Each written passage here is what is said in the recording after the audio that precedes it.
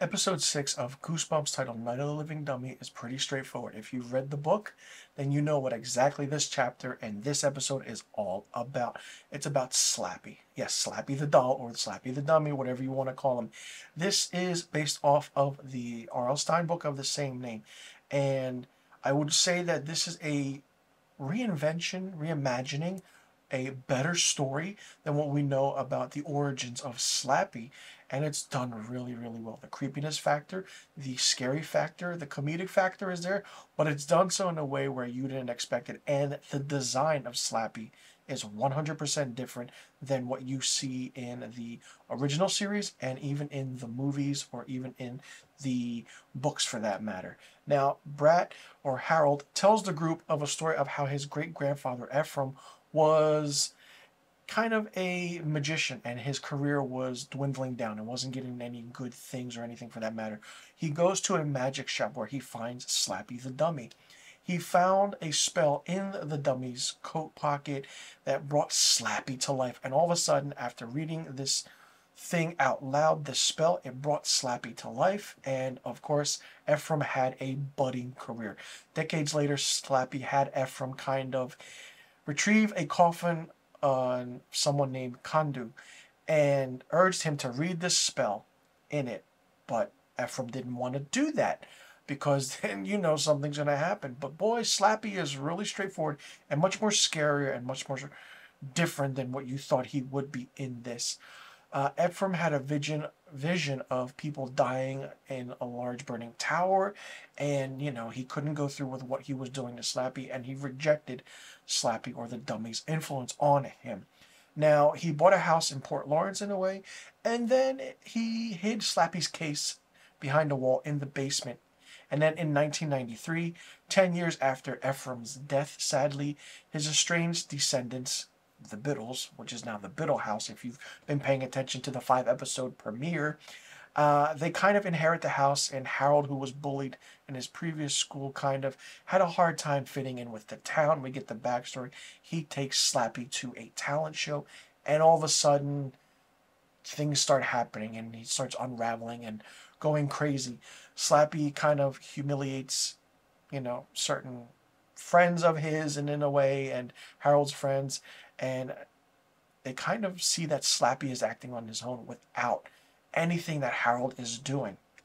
Which then, Harold locks himself in the basement, and leading to an accidental death of a fire for one of the characters. And, then scared by the dummy, kind of frantically, Harold tears him up into pieces and with his bare hands, and the groups decide to hide the remains and keep the events of that night a secret, a big, big secret. Now, if you've seen the entire 5-episode premiere, then you know the secret that not only are the kids in this series now, trying to figure things out, but their parents have a secret. This is one of those secrets. In the present day, the children realize and rationalize that their parents were not at fault in Harold's death, and upsetting and angering, Brat in a way. And Harold sheds Mr. Brat's kind of appearance and reveals himself to the group, and that's the end of the episode. I didn't really give too much away in this episode. It's very hard to do, but it was easy to do in a way because Night of the Living Dummy is really, really different than the previous 5 episodes that premiered with Goosebumps. But listen, this is episode 6. Episode 9 is titled Night of the Living Dummy Part 2. What's going to happen with that one? That's going to be interesting. It's going to be really, really fun. I absolutely loved this episode. Very different than what you would think an episode of Goosebumps would be. It's definitely geared more toward adults. You can see that. And the stories are very intricate, fun. Just seeing Slappy in a different form, in a different way now, it's just creepy. And when you see him in the book, that front cover that pops up, and then you see him in the TV series, of the original TV series, then in the Goosebumps movie with Jack Black, and now you see him here. It's the progression of different aspects of how we think Slappy would look.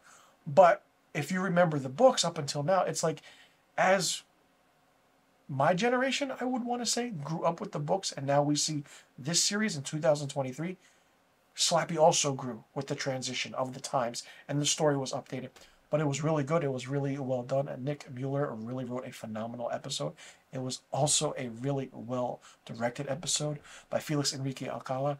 And I'm curious to see what's going to happen. This is a 10 episode season, and I really want this to have a second season, because with all those books, you can go into many, many stories. Now, I did mention that in my previous review of the first 5 episode premiere of Goosebumps, that this kind of had a young adult YA novel series feel to it, or what you see on the CW with either could be the Vampire Diaries, but absolutely not. This is geared toward a whole different audience, where we know what Goosebumps is, we understand what the lore is and factors, and every single aspect of the title of each episode is based on the book with these characters in it.